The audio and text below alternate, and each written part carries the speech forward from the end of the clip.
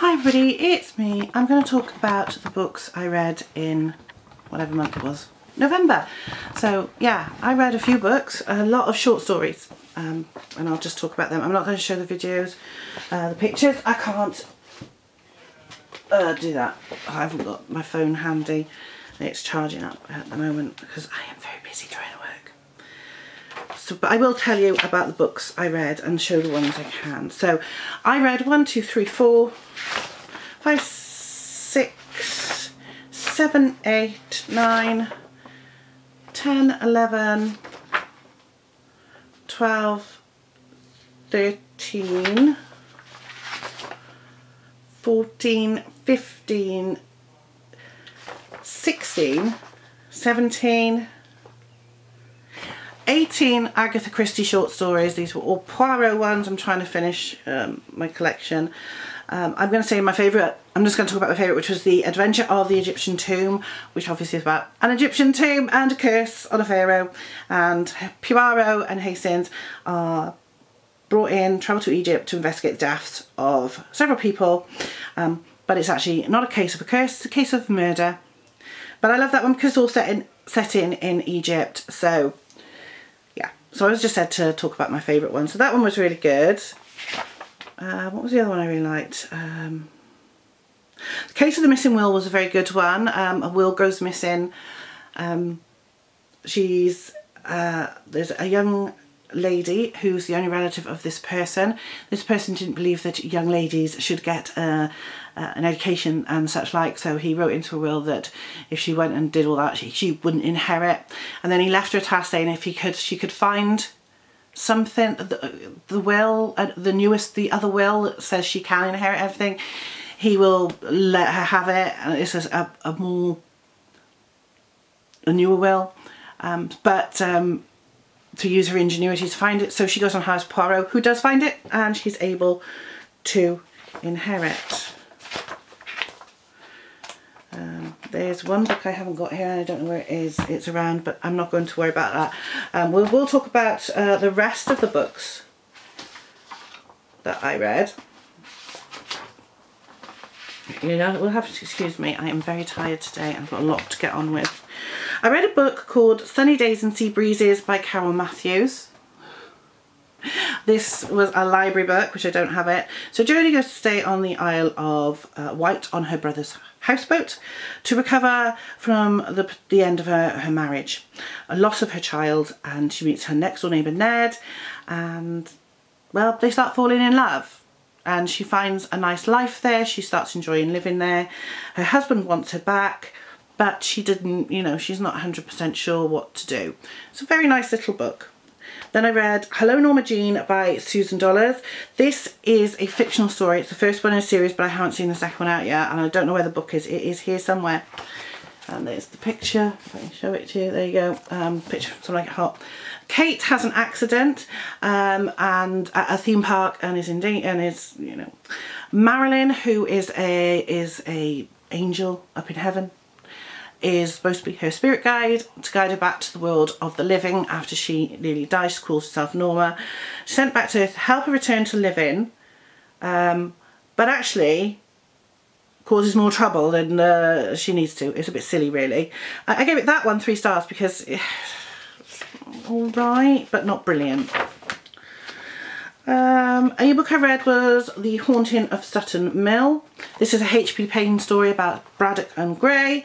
They're on their way home from somewhere and they're hit in a storm. A landslide traps them on a deserted road and the only place to shelter is a ghost town, Sutton Hill. This is slowly being restored by its owners, but a terrifyingly strong ghost stalks the town. Des and Sully are on it but need help. Call the Reaper Tracker Jack to assist, and he has a history of the town as well. This one was absolutely brilliant because we learn a lot more about the Reaper Tracker Jack and his history and stuff. And these books just get better and better. I absolutely love a H.P. Payne's series and I can't wait for the next one. Now, I do have this one here. I'm just going to pick it up, it's on the floor. I read The Wizardry of Oz by J. Scarfona and William Stillman. This is literally what it says it is. It's about the artistry and magic that went into the making of The Wizard of Oz. Remember, in 1938, when they were making this film, they didn't have computer technology like we have today. They didn't have CGI, they didn't have AI, they had nothing. So everything was done literally physically. So the tornado was made. Absolutely fantastic story, 5 stars.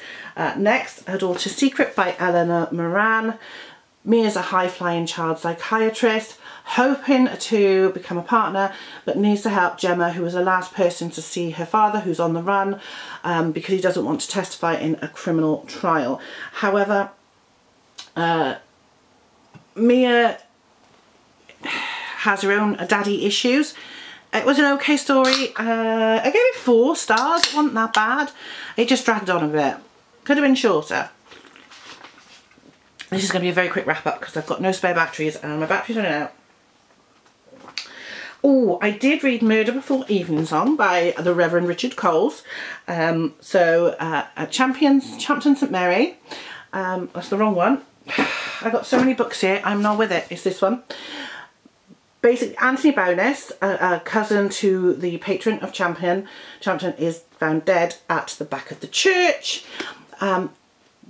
His most pressing concern before this murder was the fact of whether or not they should put a toilet in the church.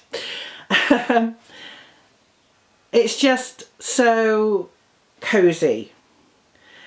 Daniel's the only one who can keep up with everything and solve the mystery. Did take a bit for the book to get going, I guess, because he was world building. You need to world build, introduce all the characters. But yeah, it was a really, really good read. I really enjoyed it. Gave it 4 stars. I read The Maid by Nita Prose. This is the story of Molly. I think she must be on the spectrum because she takes everything very literally. She doesn't pick up cues.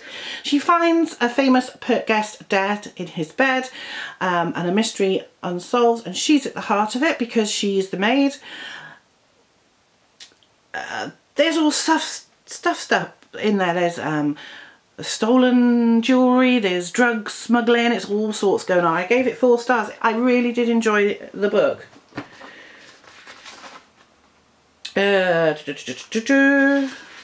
Rosie's Travelling Tea Shop is a library. I'm going to take it back today.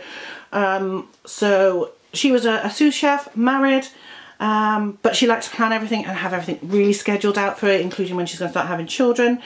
Her husband's packed a bag and left. He says he can't cope with the control of having everything planned out as it was.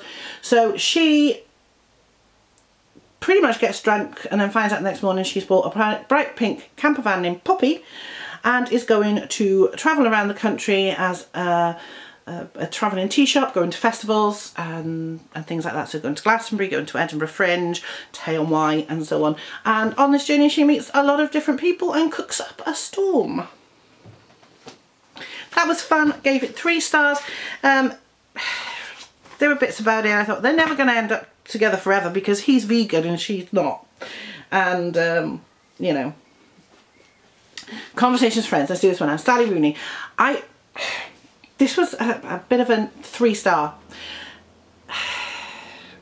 She doesn't use quotation marks when the people are talking, so it kind of all blurs into one and you don't know what's going on, whether they're talking or thinking. You just don't know. I just found it a little bit unbelievable at the end. It was okay. The writing style is nice apart from the thing with the quotes. I like quotes. I finally finished this huge book. Jack the Ripper, the ultimate compendium of the legacy and legend of history's most notorious killer, selected by Otto Penzler.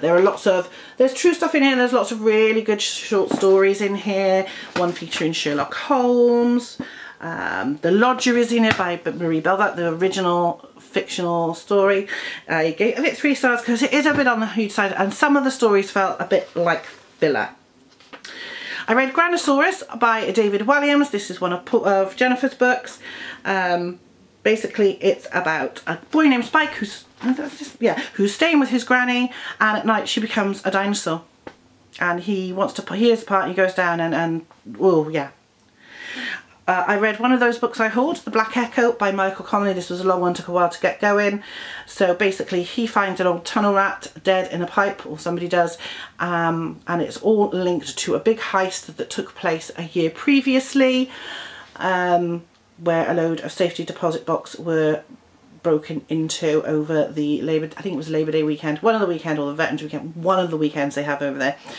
And it all comes to light because this guy did pawn a bracelet that was stolen there, but the boxes, all the boxes were a bit of a ruse. They were only after one, and Michael Connelly's character Harry Bosch figures it out.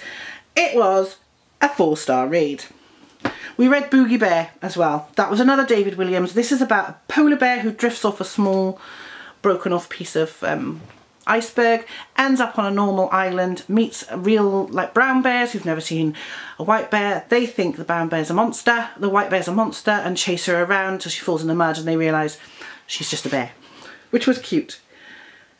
Oh, one of the best books I read this month was, again, another one I hauled, The Haunting Season.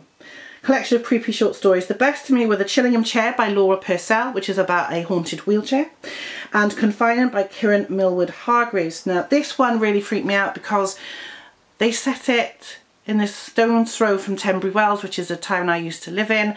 There's no reason for it to be set in Tenbury Wells. It's not mentioned again. There is no reference to any of the streets in Tenbury Wells. It's just, it sounds like a place they picked off the map that's in the middle of nowhere, which it is. But it really creeped me out because it was somewhere I know very well. I read The Marvellous Land of Oz. The book's here, if I can find it. It's a 3-book set. Tells the story of Tip, who is living with Mombi, who's an evil sort of witch. He tries to scare her by creating Jack Pumpkinhead. Mombi brings Jack Pumpkinhead to life and says she's going to boil Jack Pumpkinhead and turn him into stone. So he and Jack Pumpkinhead run away, taking with them the powder of life, but Tip is not all he seems to be. They go to the Emerald City. As they're arriving, the girls of Oz have joined together from all the 4 corners to take back the Emerald City, because in the original stories, the whole of Oz was a matriarchy, not a patriarchy, and they're fed up of the men ruling. However, Tip's not all that he turns out to be, and I'm not going to spoil it. If you haven't read it, you can go and read it. And the last one I read was just a photo book. It's Walker Evans, American Photos, taken in the 1930s, to the height of the Depression. Absolutely stunning set of photographs. I love looking at old photographs like this. And basically that was what I read in November. I know it's a really quick wrap up, but I got no batteries charged. I need to get them charged, and I've got to find the charger. I also need to phone the doctor's surgery to see if I can get an appointment. They're releasing some more appointments in 1 minute's time. So next month, hopefully, I will have a much better wrap up for you with less Agatha Christie ebooks, and I can actually tell you about them properly. So I will see you soon. Bye.